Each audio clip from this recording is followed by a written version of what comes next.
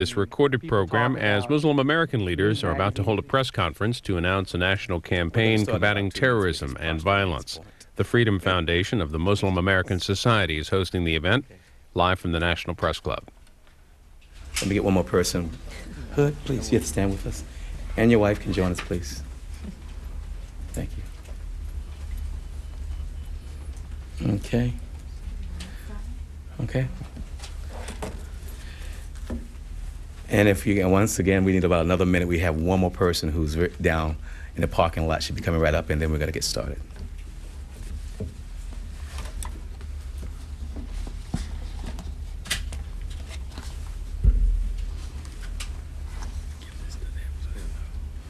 Okay.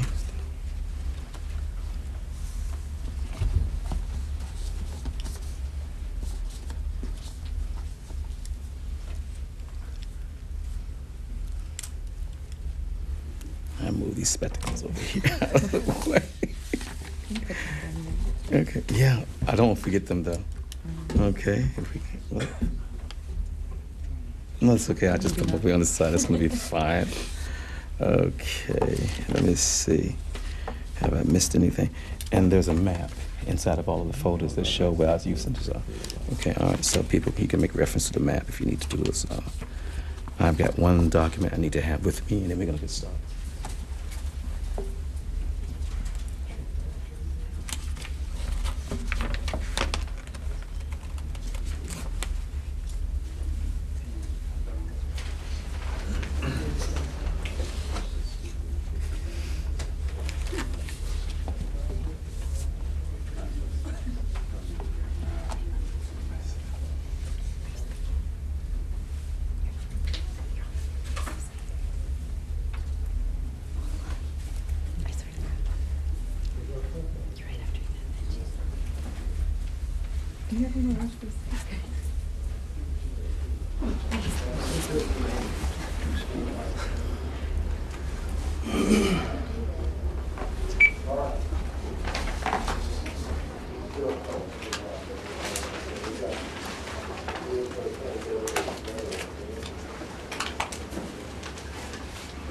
Okay, I guess we start, and he can join us when he arrives, and we'll do that. Let me just pull this over to the side here.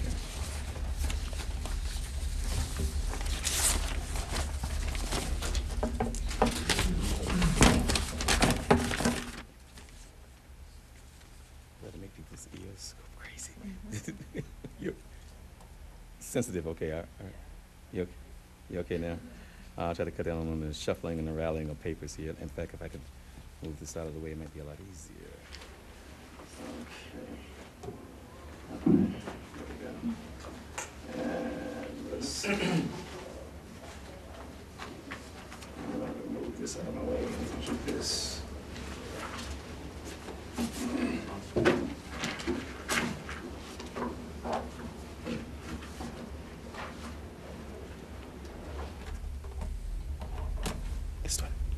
Come in just a little bit. Somewhat, just a little tighter. There you go. Maybe. Okay. All right.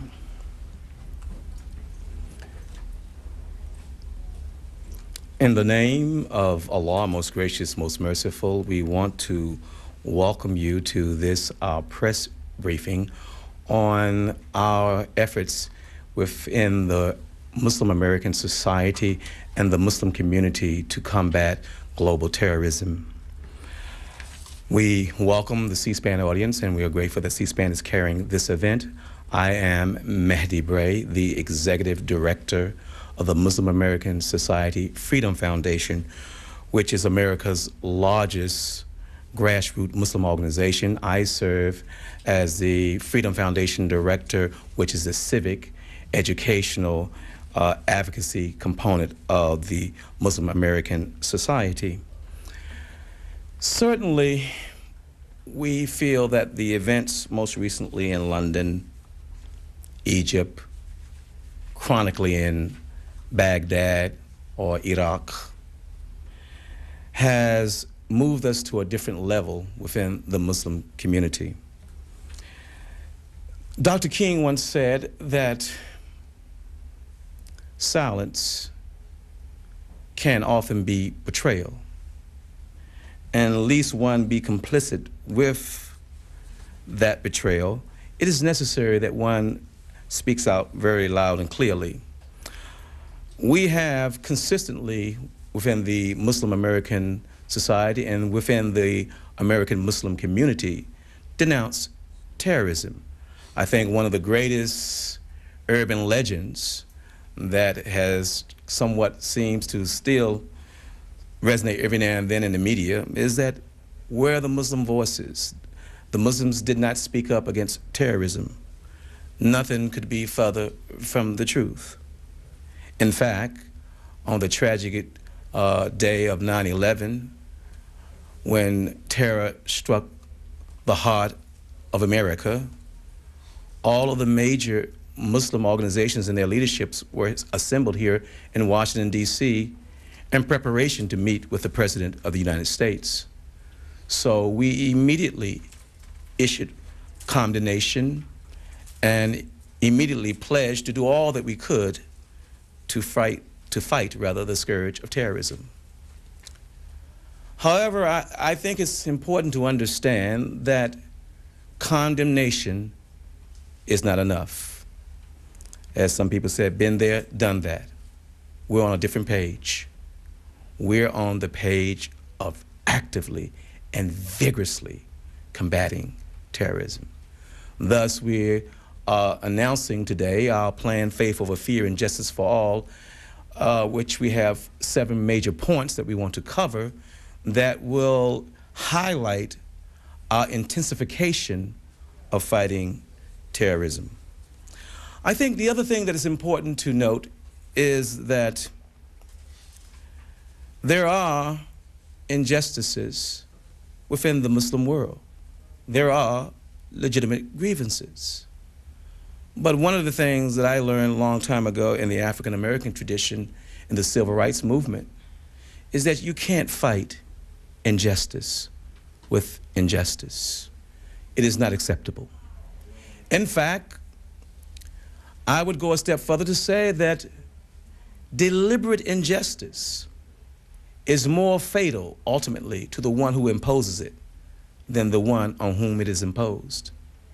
And it is from this precept that we say that those who would render violence, hatred, and the targeting of innocent civilians for murder, and that's what it is, you do no service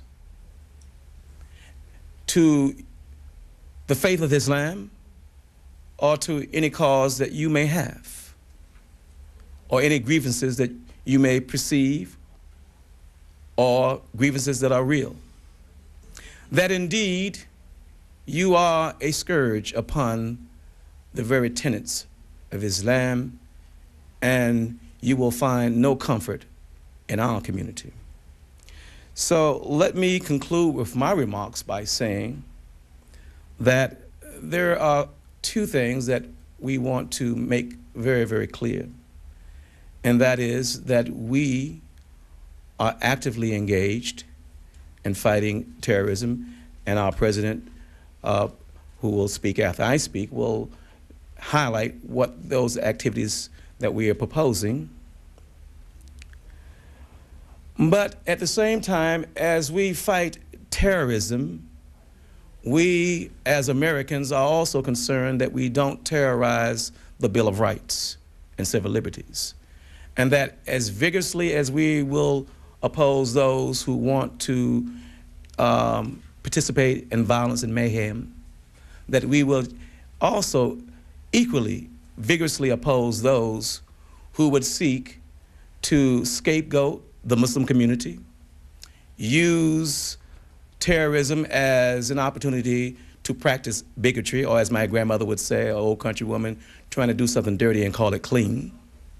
We will vigorously oppose that, recognizing that this is not in the interest of national security, and if anything, it also contributes and exacerbates our efforts to combat terrorism. Certainly, we will make sure that any policy that that is actually contrary to those dear principles that we hold so dear in this country, that we will vigorously oppose anyone who wants to do that, and that includes even our own government in many cases. I think that Benjamin Franklin got it right when he said that he who is willing to sacrifice liberty for the sake of security deserves neither. So that is something that we want to make very, very clear, that our war on terrorism is also our war on bigotry and hatred. I guess from a theological standpoint, terrorism ultimately is an unloving heart, the inability to have compassion and love for your fellow human being. Let me say to the terrorists very clearly that you will have no comfort in our community. Our community offers you no harbor. Let me say it in a language that you will understand. The Prophet Muhammad, peace and blessings of Allah be upon him, once said, help your brother, whether he is right or wrong. The companions of Muhammad, peace and blessings be upon him, said, O messenger of God, we know how to help our brother if he is right, but how do we help him if he is wrong? Muhammad, peace and blessings be upon him, responded, by resisting him. And indeed, we will resist you. Our message is clear. You do no service to Islam. You do a great disservice to Islam. We will resist you. And for the love of God, stop this madness. Our next speaker will be the president of the Muslim American Society, Dr. Esam Omeish.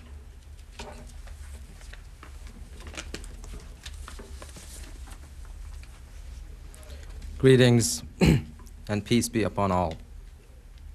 Bismillah ar-Rahman ar-Rahim, in the name of God the Gracious, the Merciful. I would like to add to what my dear brother Mahdi mentioned, that in the wake of the recent escalation of violence and terrorism in London, Egypt, Baghdad, and elsewhere, the Muslim American Society Mass renews its condemnation of such evil acts and renews its commitment to exonerate Islam from terrorism, deny terrorists any religious, ideological, or political legitimacy. We categorically denounce all terrorism, regardless of affiliation, religion, or national origin. You know, the Islamic discourse on the subject of terrorism and the sanctity of human life is very clear and unambiguous. And we have said it time and again, that terrorist acts are utterly criminal, totally reprehensible, and absolutely un-Islamic. There can never be an excuse for taking innocent life, and these killings have absolutely no sanction in Islam, nor is there any justification whatsoever in our noble religion for such evil actions. In Islam, ends do not justify means, and the authors of terrorist attacks and bombings are criminals, and we should not accept their justifications, whether ideological, religious, or political. Our positions have been consistent because they're anchored on solid religious, moral, and civic grounds. But today, as we have announced, we are moving beyond just unequivocal condemnation as we strive to construct a partnership with all concerned parties, including our community and our government, to foster a more secure America, here and abroad, and a more prosperous, harmonious American society. We en masse are committed to proactively combating terrorism, addressing its root causes, and ridding our world from its scourge. We recognize and assert that terrorism is a complicated phenomenon, and that security measures, intelligence gathering, and military might, while they're vital and crucial, alone they are not adequate solutions. And we must provide for a multifaceted, comprehensive approach to uproot terrorism completely and ensure long-term safety, security, peace, and prosperity of the American people and the world at large. As Muslims, we can no longer allow nor afford to let anybody else represent or speak on behalf of Islam and Muslims. Whether it's a Muslim who is misguided and who feeds only their narrow-minded, isolationist, destructive ideas, translating them into an action plan of criminal violence and murder, or whether it's a non-Muslim, Islamophobe, Islam bashers who twist clear Islamic facts and history to serve their extreme ideas of hate, bigotry, and racism. We are here today, the Muslim American Society, MAS, one of the largest grassroots religious, educational, and civic Muslim organizations in America. We consist of over 50 chapters across the states. We have many religious schools. We have youth centers spread across the country. We have programs, Boy Scouts of America and Girl Scouts of America programs. We have civic departments. We have advocacy groups, and our members are prominent within their communities. Our imams provide direct leadership to hundreds of mosques here in America and tens of thousands of Muslims across the continent. We at the Muslim American Society are uniquely positioned and equipped to provide a comprehensive, multifaceted approach in proactively combating terrorism and eliminating its scourge. We have been doing this for many years, years before 9/11, by protecting the mainstream Islamic community from extremism in ideology and violence in action. We have long been advancing the authentic Islamic, balanced, moderate, comprehensive, and relevant teachings and values. And we continue to champion the vision to fully and positively integrate the Muslims as exemplary citizens and contributors to the greatness of their nation, and of Islam as a genuine, divinely brilliant, monotheistic component of our national heritage and world civilization. And thus, we are committed to the intensification of our efforts to proactively combat terrorism, secure our community both internally and externally from the vulnerabilities of extremism and bigotry. We are working with imams and Islamic centers to consolidate and solidify the prevailing moderate and mainstream orientation of our community. And we are doing whatever it takes to leave no chance for terrorists and their views to creep into our communities. And we will leave no ambiguity when it comes to where the Islamic position is on this matter of terrorism. MAS's interpretation of Islamic scriptures and original jurisprudence and its understanding of Western liberal democracy chart a clear path for American Muslims to live an authentically Islamic life and to fully participate as American citizens while enjoying the freedoms of religion and expression. We will continue to dedicate major efforts in working, mentoring, and providing educational opportunities for young American Muslims, for our youth who are torn between the growing Islamophobia at home and between the twisted misinterpretation of their religion elsewhere. They are learning that in mass educational activities, that to become a genuine American citizen, one does not have to renounce one's faith. They also learn that establishing the universal values of Islam within the framework of the American constitutional and pluralistic society is indeed possible. Thousands of youth benefit every year from our youth centers, which are spread across the nation in cities like New York, Boston, Denver, Kansas City, Los Angeles, Chicago, and many other places across the nation. We have programs, Boy Scouts and Girl Scout mass troops are spread across the nation. We have study circles that are being held weekly that takes care of hundreds, if not thousands of youth to teach them the balanced understanding of Islam. Mass is determined to continue to expand its training programs, to train our youth on civic engagement and outreach, in volunteerism, community service, and to nurture our youth to be exemplary, active citizens of their society. Mass is stepping up its outreach efforts to speed up the full integration of our community, to demystify Islam and Muslims, and to deny the terrorists the opportunity to hijack our religion or speak on behalf of the 1.5 billion Muslims worldwide. We will continue our relentless efforts to advocate justice as the precursor for social harmony and world peace. And we are aware of the rampant injustice in the world that is causing real, legitimate grievances. However, as we mentioned, in Islam, ends don't justify the means, and the just causes have to be advocated through legitimate means.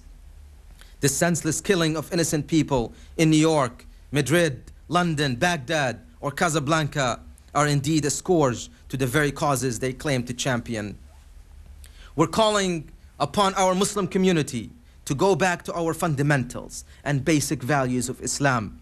We need not forget that we have a mission and a duty defined by the Almighty to us, a Muslim duty according to the noble Quran, to bear witness to your faith before all mankind. We're obligated to witness our faith by being active participants of our society, to uphold justice and to defend the oppressed and the underprivileged of our society. This would be achieved by having the American Muslims becoming active citizens. Muslims must not be beaten into retreat from this mission by what's going on around us. We must not remain introverted nor selfish, for we will answer to our Creator for what we did with our time and resources. We no longer have the luxury of simply lying back and complaining, even justifiably, that we are mistreated. Our central goal should be to put our great values and principles into action and make a contribution, a lasting impact on our nation and the world. Mass is calling for a summit of Muslim leadership and organizations to discuss effective strategies to protect our community and our country from terrorism and its repercussions, and to exonerate our faith once and for all and our community from terrorism, and to fulfill our role as a bridge of goodwill between our country and the greater Muslim world. We commit to all this, and we promise in Mass that we will continue to do this. We will continue to preserve mainstream moderate Islamic discourse of our community as the genuine representation of the values and teachings of Islam. We will promise to continue to nurture our youth righteously, train our community civically, sustain our efforts of outreach towards the full positive integration of Islam and Muslims in mainstream America.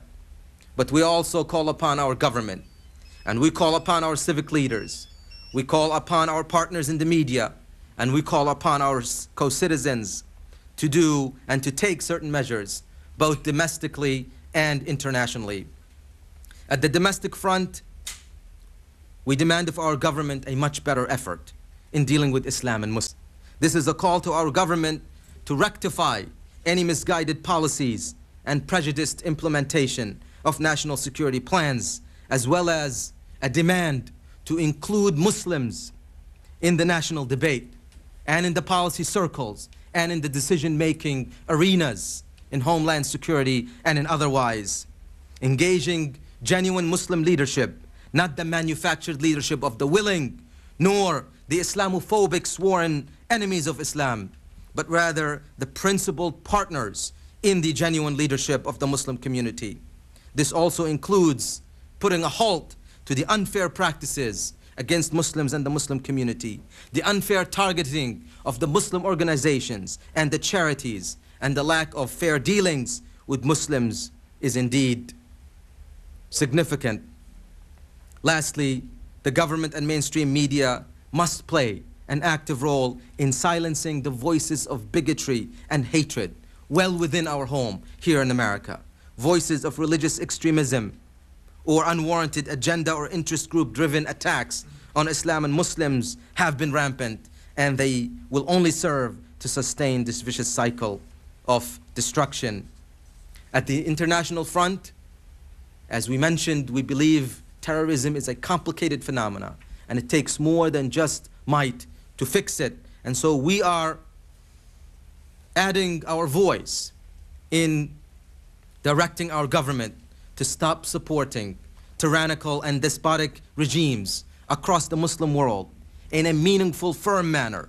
Repressive rulers with no regard to life, freedoms, or human rights are a central cause and perpetuators of the curse of terrorism worldwide. We ask our government to advocate the cause of freedom and democracy across the Muslim world boldly and unambiguously, in line with our upheld ideals and founding principles. We call upon our government to engage mainstream Islamic movements and Islamists who are the legitimate representatives of their own people, and they are the true forces of positive change across the Muslim world. This will provide us with formidable, trusted partners, will generate substantial, genuine dialogue, will dry up the wells of extremism, will isolate the terrorists, and will aid in their eventual demise and elimination. We need to provide needed progress and economic recovery to that part of the world to eliminate frustration and desperation. And we need a more prudent international and foreign policy where America's interests are first and foremost aligned with the universal principles of justice and peace, and where our international agenda is not blurred nor undermined in the Muslim world by other anti-American foreign special interest groups, homegrown or otherwise. We need to address genuine, legitimate world grievances, from the plight of the Palestinian people, to the legitimate struggle of the people of Kashmir, to the legitimate struggle of the people of Chechnya and other parts of the world, where the need for peace through an even-handed policy and an end of illegitimate occupation of land are long overdue. We need to see our government end the unjustified wars and the hegemonic ventures across the world, and partner with the world community in bringing harmony and peace and justice to all members of the human family. In conclusion, I want to reiterate that we are en masse, blissfully are poised, and we have what it takes to continue this kind of work in eliminating the scourge of terrorism, isolating this criminal behavior, it's feeding ideas, and eventually weeding it out. And while we engage our community to shun extremism and uphold balanced mainstream ideas of Islam, we are actively implementing an action plan. As I mentioned, we are taking care of our youth so that they don't go astray and be allured by these violent and extreme ideas. We are engaging our imams so that we can deliver the message clearly and unambiguously to our community and to every member of the Muslim community across our great land. We are fully implementing outreach and civic training as preparing ourselves genuinely principled partners with our government and with our civic leaders to charter the course of ultimate solution and triumph. We en masse believe that nations and groups should maintain relationships on the basis of universal brotherhood, fairness and mutual understanding, respect, and that people should pursue their interests through civic engagement within the boundaries of law. We reject this dualistic concept of us and them, and the simplistic diagnosis of they hate us because of our freedom, or they envy us because of our prosperity. We refuse to be trapped between extreme ideas which are combating each other, providing the justifications the other desperately needs, thus creating this vicious, self-feeding cycle of destruction. We instead seek commonalities and shun that which tears and divides. We are en masse, are doing that every single day in our programs and throughout our communities, and as we move them into fully integrated partners for the peace and prosperity of our country. We draw upon our faith to combat the dark forces of extremism, bigotry, hatred, and thus we continue to embrace our campaign, faith over fear and justice for all. Faith over fear and justice for all. Thank you, and God bless. My. Thank you. Thank you, Dr. Omeish. One of the things that is critical is that there is a unified front in fighting and combating terrorism. And that certainly includes people of faith, people of all faith. I am so happy to be affiliated with an organization that has consistently championed that very principle. I serve on the board of directors of one of America's largest interfaith organizations, the Interfaith Alliance. It has been a privilege and an honor to be a board member of the Interfaith Alliance because, as we say down in the hood, not only do they talk the talk, but indeed they walk the walk. I'm going to call to the podium to speak Suzie Armstrong, the Vice President, Interfaith Alliance. Suzie, if you will.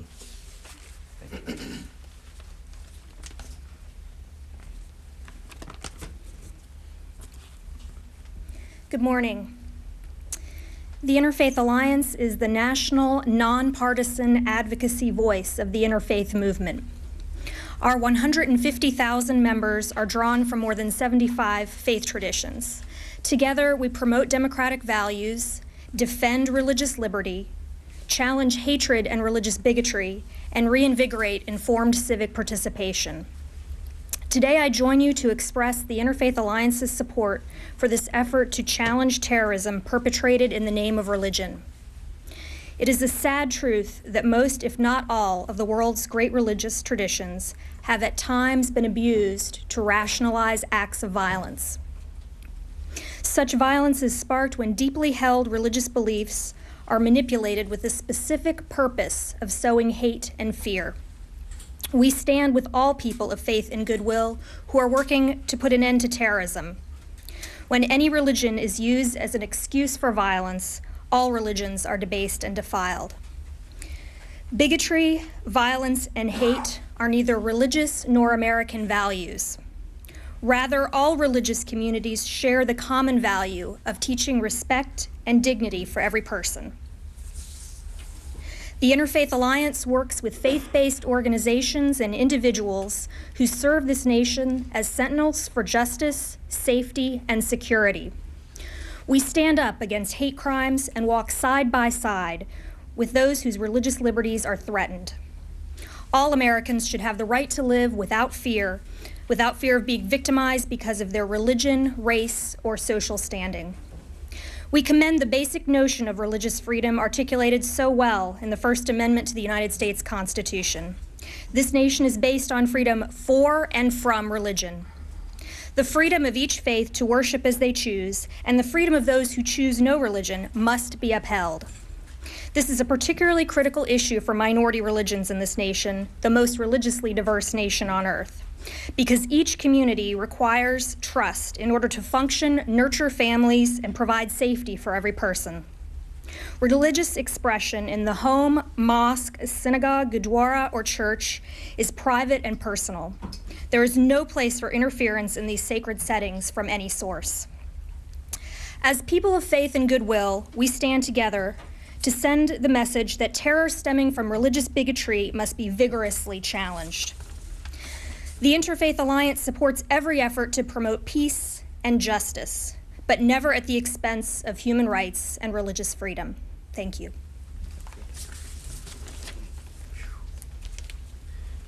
Thank you so much, Suzie. It is important that our imams are on the front line in engaging this effort to combat terrorism. Why? Well, simply because they have daily contact with the community. They marry, they bury, they counsel, and they lead the Friday prayers through sermons and the actual prayer. So at this time, I'm going to call upon Imam Abdul-Malik Johari, who is the president of the Coordinating Council of Muslim Organizations, but he is also a long-standing imam, having served as chaplain at Howard University, representing Masjid Al-Hijra, also Muslim Chaplains Association, and an advisor to our own mayor of the District of Columbia as it relates to religious affairs.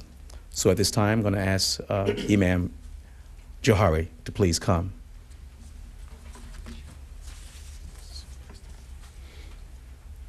Bismillah ar-Rahman ar-Rahim, alhamdulillah rabbil alameen. A'udhu billahi minash shaitanir rajim. I want to thank you all this morning for listening to this presentation with our hope that you will hear our message clearly. The message that we have identified without any doubt, that there exists within our community an attitude that violence is a solution to problems. And we are saying with this campaign that we must address those human deficiencies found in people who are of every faith that would lead them into acts of senseless violence. A program designed to reach youth, to reach families, to work with clergy in the Islamic centers in order to touch young people, to advise them that there are individuals among our midst who are being led not by God but by Satan. And they are being recruited away from the ideals of Islam into cults of terror.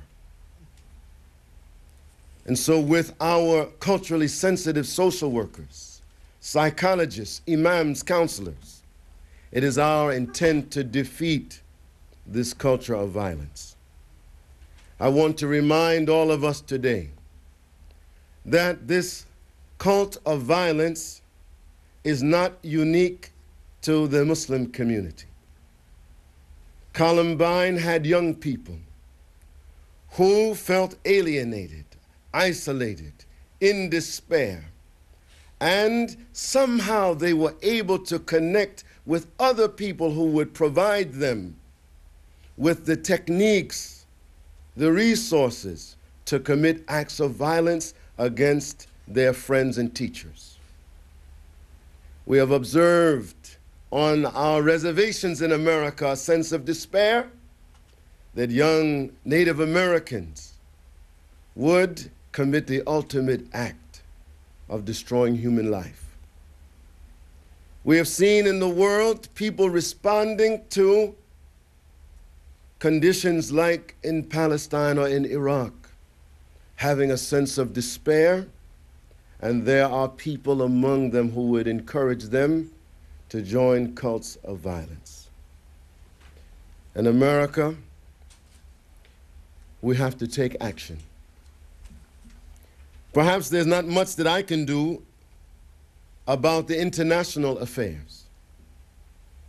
But in the framework of America, to say that people who would go out and kill anyone of any religion, from any country, of any age, for no reason other than the fact that they are angry isolated and upset is against God by whatever name you call. And so we are grateful today to launch this campaign, to reach into our communities, to train our imams, to train our families to say this is not an Islamic phenomenon. It is a terror and violent phenomenon. Perhaps it is today that Muslims will take the lead and other members of our community will follow to go into their communities to help to stem this wicked trend of violence. You know, I'm very afraid to say to you that this action is not unique. It is something that all of us realize is operating in our community. And we have a common obligation to root out individuals who are in need of spiritual guidance, that they might correct their approach to solving problems, not with violence, but with conciliation. I ask God Almighty to help us in this charge. May we continue to work together until we see what the prayer of the Prophet Muhammad said. Allahumma anta salam wa minka salam wa tabarakta ya dhal jalali wal ikram. That God is peace and God is the source of peace. And we pray for God's peace on this earth. Thank you so much. Thank you so much, Imam Johari. I would like now to ask Hood Williams to come. Hood Williams is the youth director of the Adams Center, the All Dulles Area Muslim Society. Once again, it's important that we engage youth. I've been to so many conferences and people are always talking about youth. They're the future. They're the future. In realities, youth are not the future. They are now. They exist now. They have needs now. That's right. And they're ready now to do things.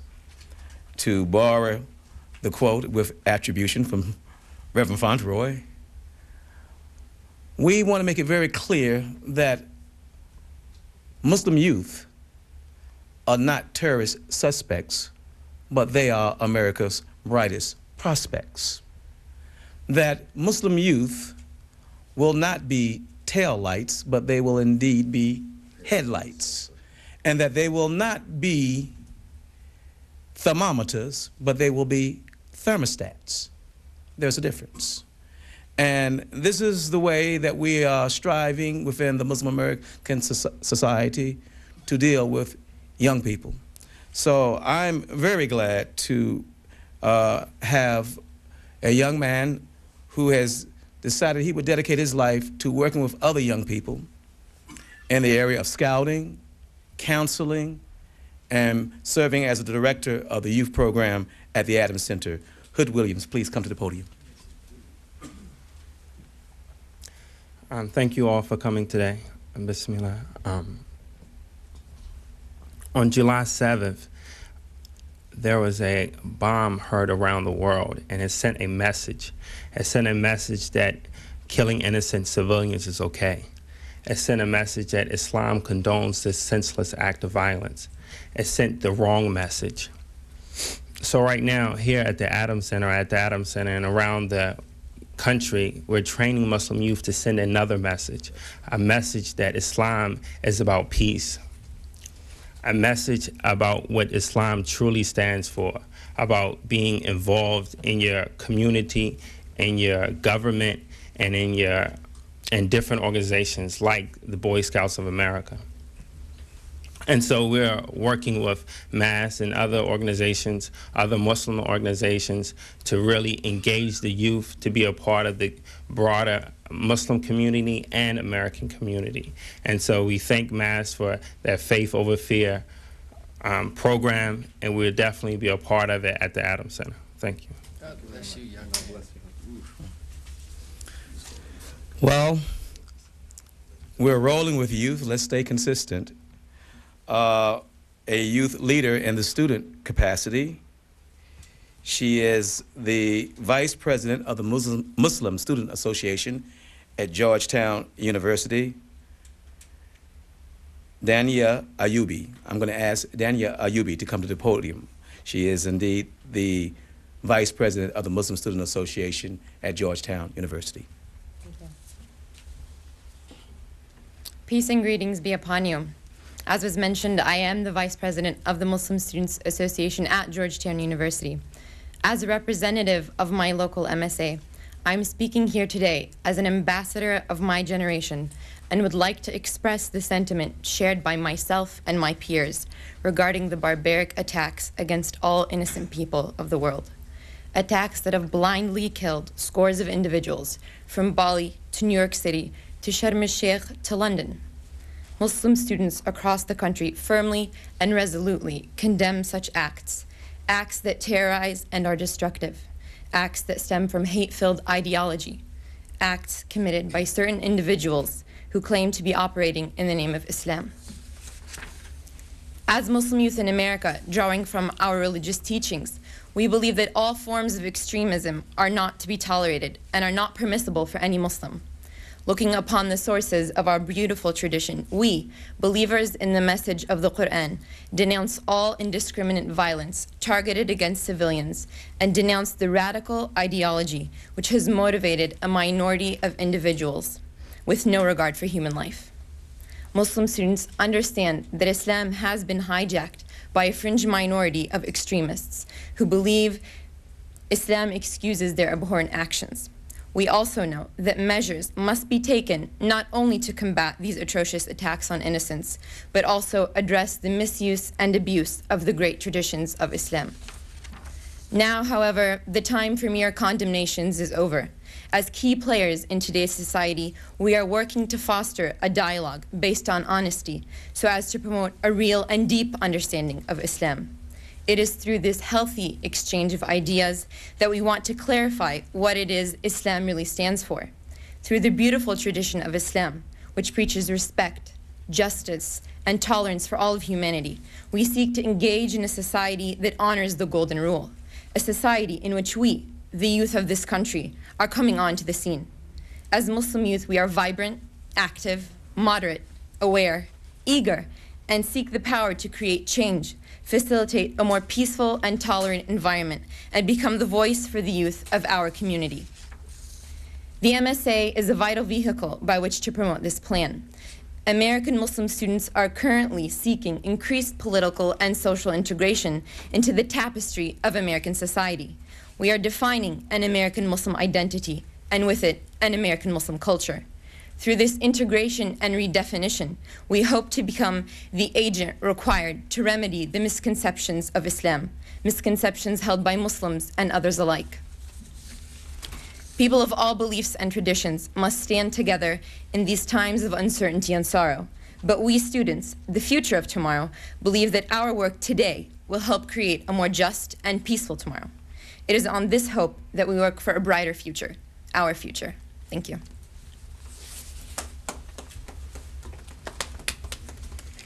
Thank you so much. You know, I often tell people that as a Muslim and an African American, I carry the double whammy. I have to worry about driving while black and flying while Muslim. I say that to say because for many of us who came through the civil rights movement, we've known terrorism in this country long before September the 11th. I can think of my own house being firebombed by the Klan simply because my grandfather was registering African Americans to vote, and a distant relative bludgeoned to death in Moorpark, North Carolina, working for the NAACP. So we were able to defeat the Klan and the racist ideology of bigotry, hatred, and violence. And we didn't do it with violence. That's right. We didn't do it with violence. And here to encapsulate that movement is a person certainly no stranger to that struggle. He is Reverend Walter Fauntroy, former member of Congress, serving 20-some years in Congress, one of the original founders of the Congressional Black Caucus, and currently the leader and the chairman of the National Black Leadership Roundtable. I'm going to ask Reverend Fauntroy to come to the podium. Thank you, my brother, Imam Bray, to my Muslim brothers and sisters, to my fellow Americans here and around the world. What I've heard here today has been music to my ears. Music to the ears of one who, over the past more than 45 years, has been the pastor of a Christian church in our nation's capital. The first decade spent as Martin Luther King Jr.'s personal representative to the presidents of the United States, to the leadership of the U.S. House and Senate, and to the heads of the cabinet level agencies that had impact upon our struggle in the decade of the 60s. The decades of the 70s and 80s were spent as a member of the Congress of the United States, a founding member of the Congressional Black Caucus, chairman of the Congressional Black Caucus in the decade of the 80s, and one who launched the Free South Africa movement with my arrest at the South African Embassy because of my commitment to my role as a member of the Abraham Federation. All Muslims, all Christians, all Jews claim that Abraham is the father of the faith, and that Moses is the lawgiver, and that he didn't give 10 suggestions. He gave 10 commandments. Thou shalt not kill. Thou shalt not steal. Thou shalt not covet. Thou shalt not commit adultery. Not suggestions, they're commandments, because there are consequences to killing. There are consequences to lying. There are consequences to coveting and stealing. And so I'm as pleased as I can be to stand with the Mass Freedom Foundation and Society. I salute them for their honor and their courage in coming forth to tell the truth in love and to face a stark reality with courage. The fact is that all of us, Muslims, Christians, and Jews who know our God and know our faith, understand that you judge people not on the basis of what they say they believe, but what they do. In the vernacular of the street, Mr. Say ain't nothing, Mr. Do's the man. And we are to be not hearers of the word only, but doers of the word. And I associate myself with this magnificent effort that has garnered the support of every true Christian, every true Jew who understands what Micah indicated when he said, "What doth the Lord require of you? But that you do 3 things. Do justly, love mercy, and walk humbly with your God." I'm here because Jesus instructed me to beware of false prophets who come to you in sheep's clothing, and yet in their hearts are they ravenous wolves. I am so tired of what we call in the black community jackleg preachers and jackleg imams and jackleg rabbis who talk east and walk west on the basic tenets that lead us and guide us and instruct us as members of the Abraham faith tradition, as members who value the teachings of Moses, the law of Moses, as delivered by the one God that we all embrace. And so I come finally to thank you particularly for the role you are giving our young people. I, with Martin Luther King Jr., the singularly most important man with the most important message for the most violent century in the history of mankind, whose message was either we learn to live together as brothers and sisters on this planet, or we will perish together as fools. In the name of God, in the name of Martin Luther King Jr., I welcome a generation of young people who have decided on their watch what Martin Luther King Jr. and us decided in the decade of the 60s. Not on our watch are we going to put up with the bigotry and hate and injustice inflicted upon people of African descent in America. And because we acted out of our faith, our Abrahamic faith, black and white together, Jew and Gentile together, because we acted, we changed America. As Dr. King said, turn it upside down and right side up on the question of civil rights. Thank you for a generation of young people who've decided on their watch. They're not going to put up with people who use religion as excuses to take 5 things from other people: income, education, healthcare, housing, and justice. I stand with you as you go forth to be headlights and not tail lights. As you go forth to be thermostats and not thermometers. Thermometers measure the temperature in a room. Thermostats set it. Thank you for setting the noble temperature that's going to redeem America and the world of the foolishness of Ku Klux Klan-like people who use religion as an excuse to kill.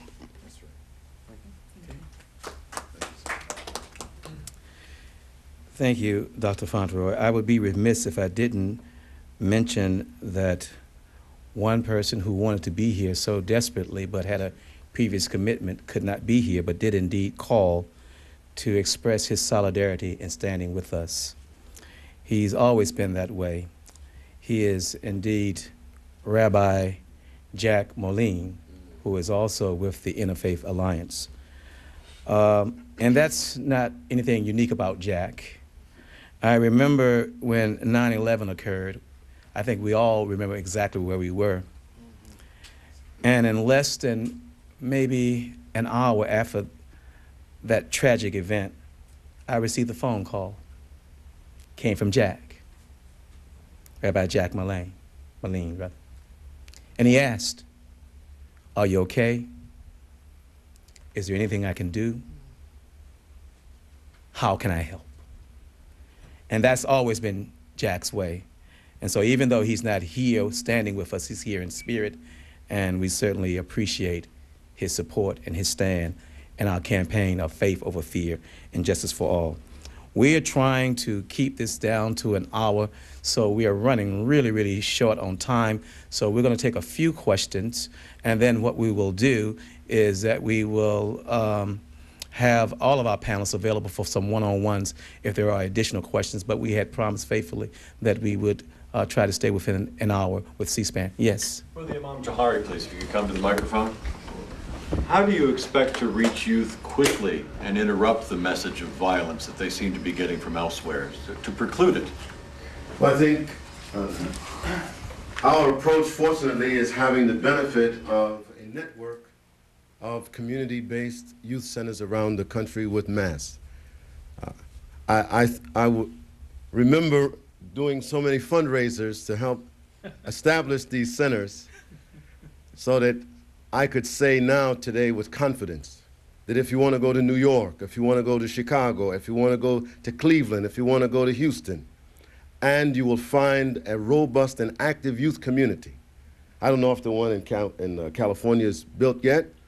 Mass with 50 chapters around the country with mosques that are associated with them, to be able to send that message in a very deliberate way to our imams and directly to the youth coordinators like Hood in those communities to convey this 7-point plan. Imam, following up, what would you want, or are you going to actively send out the message to the youth, to everyone across the country, in mosques across the country, if they see the seeds of terrorism forming, to report that to the authorities? I mean, I hear you talking about this being called a curse and so forth, but I don't hear you encouraging people, without a doubt, to report it. If they see it, and if they do, I can give you a real life example. I was in the mosque 2 nights ago, a young man came to me in the parking lot after the mosque closed. He said, Imam, some people have tried to recruit me. I said, really? Yeah, such and such a person. I said, okay, can you tell me who they are? I said, well, I don't feel comfortable to tell you who they are, but what should I do? They told me they want me to share with them certain people and how to work with them. I said, well, brother, I'm telling you. He said, whatever you tell me to do, I'll do it. I said, you need to alienate yourself from those people. Clearly, they have another agenda. They're saying to you that they're your friend and that you'll be their confidant, when in reality, they're going to sell you out. I know, I have experience. Once that door is open for that dialogue, then it's simple. Now, if we need law enforcement, and young people say there's someone who I know who's involved in something that's going to destroy not just other people, but Muslims are going to suffer as well. I want you to remember, when you look at this cycle of violence, why I call it a terror cult is that they kill people of their own faith along with other people. So that there can't be this sort of puritanical, ideological bond that says, we'll kill other people, but we'll save ourselves. There seems to be an anger that says, we'll kill anyone who's in our environment because we're so angry. And so that means that they have to be turned in. And the first line of defense, so that young people are not deceived, is to go to people in leadership that they have built relationships with. So a Hood, Williams, and Adams Center, a young person can come to Hood and say, we just had last night an overnight youth activity. He's built the bonds of communication with them. They feel open, and then to be able to say, Hood, somebody came to me and they invited me to some secret meeting. Do you know these people, et cetera, et cetera?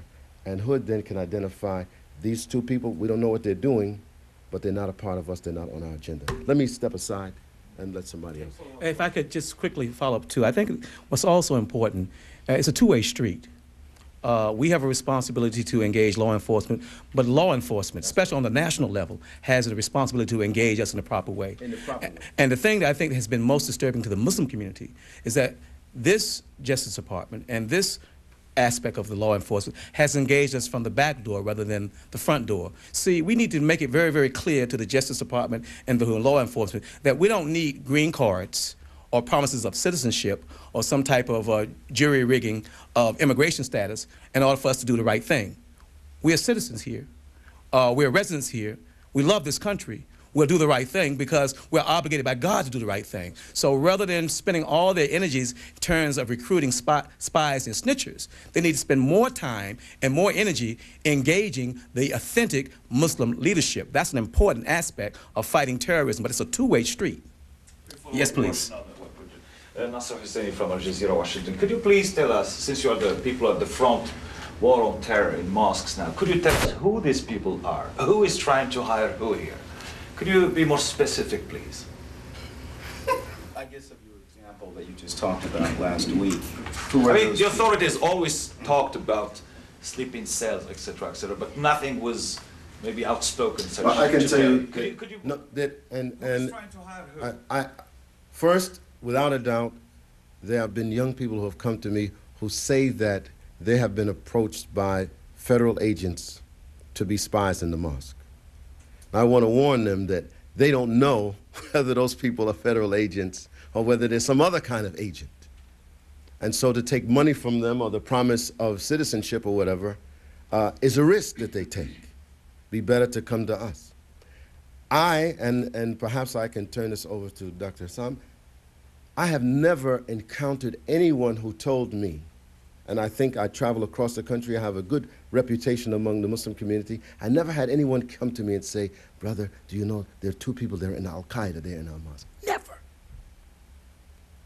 So, I mean, whatever it is, it's buried very deep because I have never had anyone come to me and say that someone attempted to recruit me for Al-Qaeda. What happens is there are people who are in the community for a while, they show up and then they disappear.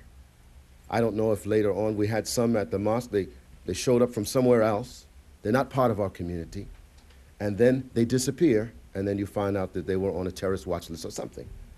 And so I think that's really the phenomenon, but we don't know who they are.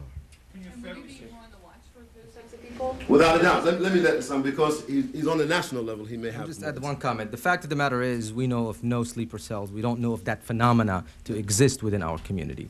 And the fact of the matter is, we have reiterated that what has protected our community far before 9/11 from extremism and from violent ideology is that balanced mainstream advocacy of Islamic principles that has been the hallmark of mass and the hallmark of the Muslim community throughout. And so we need not worry nor fear that threat, because we in fact know, having our hand on the pulse of the community, that such threat does not exist. And as such, even if it surfaces secondary to any other reasons, it can be very easily spotted. We know, we are ready to root it out, and we have been engaged and doing for many, many years. And as far as our youth are concerned, you know, the youth work has been from the days of the 60s and way before then. It is something that is ongoing. It is something that we are reasserting the fact that it exists and that there's no need for us to worry. And we as a community, much as every other decent community here in America, are immune and in fact way and able and capable to eliminate such threat within our community. But the program of training is a response to something. Yes. What is this something? Could you please tell us? The fact is that to be an upstanding citizen true to your values of Islam, you have to be engaged in a self-development that perfects oneself. And that's, to us, is something that's part and parcel of our development program for our community. Along with it comes the balanced understanding of Islam. Along with it comes the need to outreach and to live responsibly in the place and in the time that you're in. Along with it comes being somebody who shuns away extremism and calls for the balanced, you know, way of life. So it's a natural process. It's something that's been done, being done. We're maybe showing it more, exposing it more, but the fact of the matter is that that's what protected our community throughout the years, and until this day. There is no such thing as a sleeper cell, and there's no such thing as a group of people that are conspiring to undermine our society and our people. I have a question. May I respond to this question out of my experience? Your request for specificity as to who the enemy is. Let me tell you, as one who went through the counterintelligence operations directed at Martin Luther King Jr. in the decade of the 60s, and who in the decade of the 70s was chairman of a subcommittee investigating the assassination of Martin Luther King Jr., and who in the decade of the 80s was a member of the Select Committee on Narcotics Abuse and Control, that your question is difficult to answer. The fact is, we wrestle not against flesh and blood, but against spiritual wickedness in high places. The kind of spiritual wickedness that mass has resolved to confront. And I can tell you on basis of experiences in all three of those arenas that spiritual wickedness comes from many sources. And we're serving notice on all of them. That's right. All of them. In government, in the counterintelligence operations, and among the hypocrites who use religion as an excuse to kill other people. That's right. We're coming, and we shall overcome. Okay, I'm going to recognize hands in order. Okay. Yes, please, go ahead. Do any of you have a solution to how terrorists are imprisoned or held? Hold on 1 second. My hand was up. No, his hand's before yours. Thank you, Mom. Thank you. The London Daily Telegraph ran a story, I think it was Thursday or Friday. Apparently they've conducted a poll, and apparently 25% of British Muslims, according to that story, sympathize with those who blew up the underground. Do you know of any similar studies conducted here, and if so, what would be the comparable figures, if any? I don't know any recent polls, but I do know a poll that was taken by the Pew Charitable Trust, Pew Research Foundation, which showed that there was minimal, very minimal, if any, support for those type of activities in the United States. You have to understand also that there is a difference of assimilation between Muslims in Europe as opposed to those in the United States. And so the acculturation factors also deal with that aspect. I would dare say that and even those Muslims in Europe would also say that certainly the American Muslim population is a lot more assimilated within its major society than perhaps many of our European our brothers and sisters of our same faith tradition. Yes. Okay. Okay, I'm going to take one. Do you have a solution to how terrorists in prison or held as enemy combatants should be dealt with religiously when held captive? Doesn't it appear that the United States government is sending a message to the rest of the world, particularly real Muslims, that these murdering, evil, intended terrorists are sincere, devout Muslims?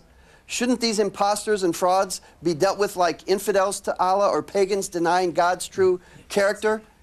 Couldn't the way the U.S. is acting in regards to these sinners bound for hell be sending a wrong message to Allah and God-loving believers everywhere in the Muslim world as much as anywhere? Okay, I'm going to ask Sam. I mean, the fact of the matter is, I think some of we hold true and dear the fact that Islamic principles are what we hold dear and close to our hearts, and we clearly see and interpret our Islam within the mainstream, grounded in the very firm scriptures and jurisprudence of Islam. And in no such place is there any argument or is there any place to justify the senseless killing and the violence that is espoused. The Guantanamo is a whole political situation that I don't think that we can draw similar or easy parallels to, but I will report one story of a person who, after invoking such ideas, he was dialogued with, and he was one of the leaders reportedly who has been taken to trusted scholars and sat and had dialogue, and that resulted in him renegating and removing all the misunderstandings that they have. And that's what we think Islam has. Islam has the answers to all the questions, even if they are out of anger and frustration. And none of them do channel through violence, and none of them channel through the intolerance or the bigotry that is exhibited. And so we're very firm and we're very clear. But we're also very cognizant of the external factors and the counter bigotry that may result in the escalation of the environment that may lead to things like this. And so as proactive members of the community who are firm in their Islam and who are combating terrorism, we're alarmed, and we want to see an end to that which creates the same atmosphere and the environment that will breed such things. And we talked about our domestic agenda and our international agenda because these issues weigh in very heavily in the matter at hand. Jim Shea, in order for this campaign to be effective, Mahdi, it's going to have to respond to the legitimate frustrations and anger within the Muslim community. Well, it's going to have to. Okay. And it sounds as if you don't even want to hear a question from someone that you know represents the grassroots, the street. Okay. Now, well, first of all, if you had come earlier, dear Maury, you would have heard us addressing that issue. And in fact, it was well laid out and articulated. And certainly, no one wants to silence a grassroots member or any other member. Okay. Okay. And in any event, okay. If I can have the final question from Jim Shea, please. Thank you. Dr. Esam's comments on both the domestic and international agenda. Is this in any way with mass freedom or mass the organization going to affect, is this moderating in any way the civil rights advocacy or even internationally the views on, the Hamas's views on the war on Iraq? For some? Absolutely not. In fact, we will be leading a major demonstration where we're expecting tens of thousands, perhaps 500,000 people here on September the 25th to express our opposition to the war in Iraq. So we haven't moderated our views at all about that situation. We still feel very strongly about the war in Iraq, and we plan to articulate it on September the 24th. I want to thank everyone for coming, and I want to say once again, because of the time restraints, we're going to have to go. But in any event, I would like to say and close with this: in the name of God, most gracious, most merciful, by the token of time, through the ages, verily all of humanity is in loss, except for those who have faith, do good deeds, and join together in the mutual teaching of truth, patience, and constancy. Thank you so very much. And thank you, C-SPAN. Thank you so much.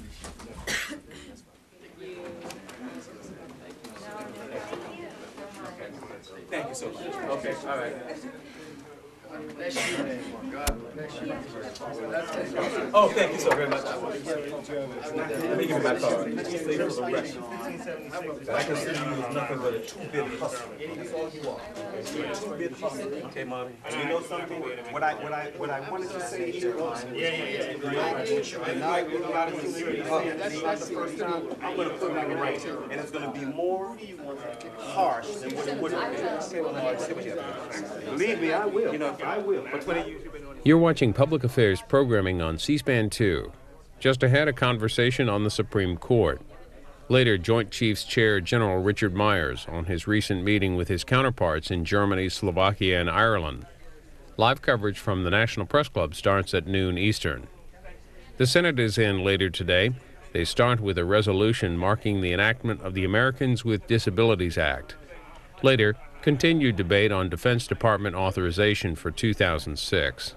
Watch live Senate coverage at 1 p.m. Eastern.